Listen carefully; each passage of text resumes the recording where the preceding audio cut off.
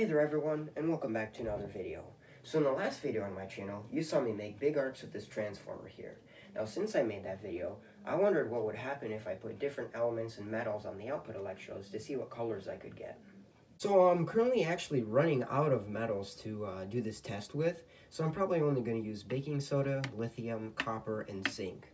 If we look at the periodic table, we can figure out exactly what colors we can get. So elements on this side of the periodic table typically produce a red color and orange or yellow, and elements on this side of the table typically produce green and blue. I mean, there are some exceptions, like beryllium can sometimes be green, and over here some metals could sometimes produce red colors, but normally this is green and blue, and this is red, orange, and yellow.